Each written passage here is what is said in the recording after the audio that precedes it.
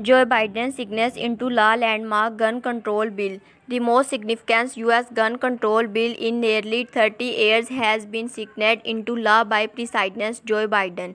It imposes thorough checks on young buyers and encourages states to remove guns from people considered a threat. Congress approval and legislation will separate sports this week following a spate of mass shooting.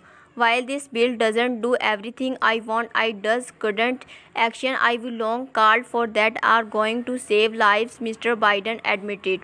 In May, shooting at a supermarket in Buffalo, New York, and a primary school in Avella, Texas, left a toll of 31 people dead.